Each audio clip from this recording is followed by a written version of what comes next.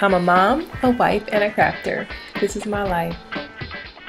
Hi. Okay, so I want to show you guys what I'm working on.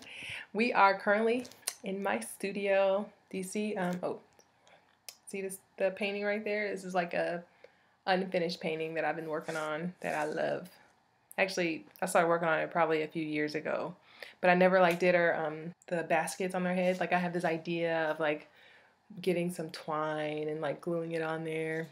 Whatever, haven't done it. And then you see this painting like right there. Okay, that's a painting that my son wants me to make for him, but I hate it. I hate the way it's turning out. So it's just been sitting there like looking at me. So maybe I'll work on that tonight. Also, I am on Craftster. I don't know if you've heard of that website, but it's amazing. My favorite things about it is they have swaps on there. Basically, you just get matched up with a partner and you guys like, there's a theme that we all like work under and we craft for our partner. My girl said that she likes candles. And so I made her some soy wax candles. So yes, she got some with lavender. Also, she said that she wanted a book. Now, I don't think that Craftster is a good place to like swap books because it's not really crafting. So I did craft a journal, which kind of like counts as a book.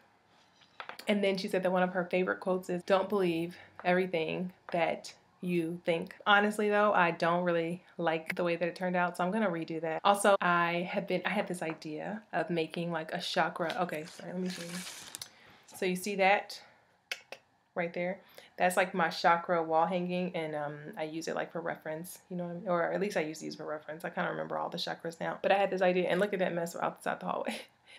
So remember when my studio was in like the big room, I had like a lot of space. Well, I came to this smaller room and I still like it, you know, and but I don't have enough space. So that's why some of my stuff is out in the hallway.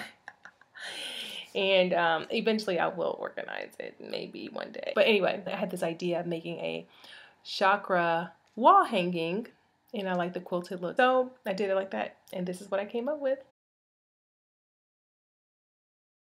And I also made her a yoga mat holder. This is what it looks like. I still have a couple of things that I want to make. I want to put in there some patchouli incense, maybe a stone or two. That is what I'm working on currently, and yeah. What do you think about my hair? I got it redone. But I'm gonna, next time I get my hair done, I'm gonna I'm gonna take these out and I'm just gonna, ooh, this does not look that cute. Whatever.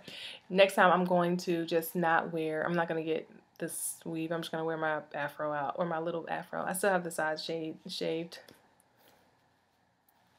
Yep. And yeah, I still have my sides shaved. So I'm just gonna wear my little boxy thing, and hopefully it won't look that bad. And then I'll wear it for a month, and then I'll get some extensions again. Honestly, I don't really like the vibe of these things. It's like so fake. It's like plasticky, you know, and it feels like so not authentic. Do you know what I mean? And I love to be authentic, but it's serving its purpose. And yeah, that's it, guys. All right, so I will talk to you next time, very soon, hopefully. Okay, bye. When I get my own house, I'm gonna move into Georgia. You mean you want to stay in Georgia? Mhm. Why is that? So I can see you more often. Oh, Zig, that is so sweet. What if your wife wants to move? What if the person you marry? I won't agree with it. If she wants to move and stay in Georgia, that I'll agree with that. But if she's gonna go in a different state, I won't agree with that.